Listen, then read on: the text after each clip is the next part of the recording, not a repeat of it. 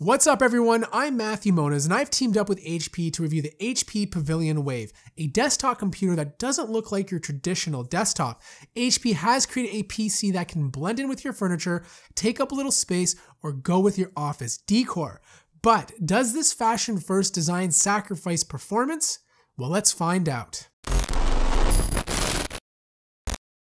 I really love how HP is trying something different by redesigning the traditional PC into an object that can blend in nicely with your home. At only 10 inches high, the Wave looks like a blend of a high-end Bluetooth speaker and a modern router. It has this nice soft touch cloth material around its triangular design and a single PC speaker that shoots sound upwards, reflecting 360 degrees. On the front, you have a single USB 3.0 port and an audio jack. On the back, there's a power button, SD card slot, USB 3.1 Type-C port, 2 more USB 3.0 ports, display port, HDMI port, gigabit Ethernet jack, power connector, and a Kensington lock. This unit comes with an Intel i5 7400T processor, 8 GB of RAM, one 256 GB NVMe SSD, 1 TB hard drive, and a wireless keyboard and mouse. Now, my suggestion is to max it out as much as possible since it's pretty tough to upgrade due to its small design. The included keyboard is a nice touch. It's wireless, rechargeable with a metal bottom and soft chiclet keys. The travel distance is good, and while typing documents, I didn't find myself making any typos. The mouse is wireless too, but instead it uses AAA batteries, which are included in the box. So there's no monitor that comes with the Wave, and that makes sense due to its price point. But I have hooked up the HP Envy 34 all-in-one, which has a widescreen QHD display. The Wave can be used with either 2 of them or one 4K monitor. Now, I'm really digging the ultra-wide look of the display. It immerses you when watching movies or playing games, and I feel it looks great next to the Wave. Speaking of great is the sound quality that's coming out of a computer this size. I was shocked at how nice it sounds for such a small computer. It's only using one speaker, which has been fine-tuned by Bang & Olufsen, so it's not stereo, but because it's using a reflector, you get a nice 360-degree field of sound no matter which direction you're sitting in. The audio is clear even at max volume with nice highs, mids, and a bit of bass. It's loud enough for a medium-sized room, so great for listening to music and watching movies.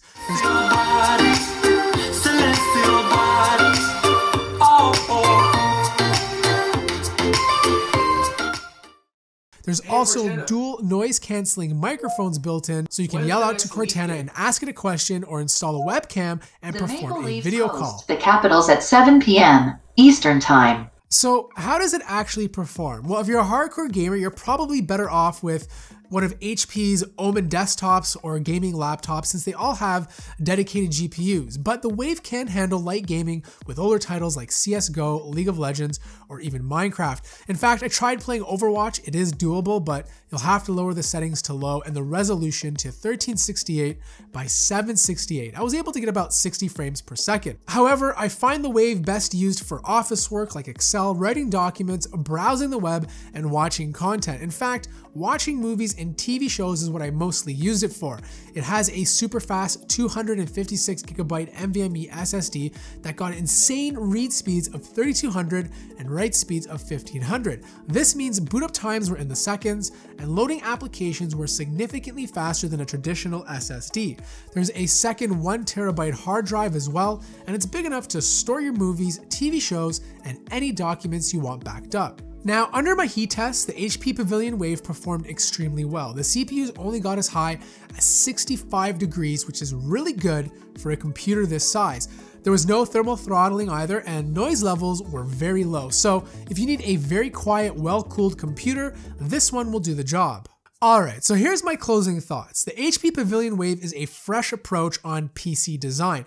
It manages to offer enough performance to do work, consume media, and listen to music. Sure, you can argue that you can build your own PC for cheaper, but it's not going to be as pretty, compact, or even portable. There's really something to be said about this design. It's perfect to blend in with your furniture or even your office decor, all while being versatile and powerful enough to meet the majority of your needs. So that wraps up my review of the HP Pavilion Wave. I want to know what you guys think of it in the comments below. And if you have one already, let me know what you like or dislike about it. I want to thank you guys so much for watching this video. If you enjoyed it, feel free to hit that like button. If you're new to the channel, subscribe. And as always, I will see you in the next video.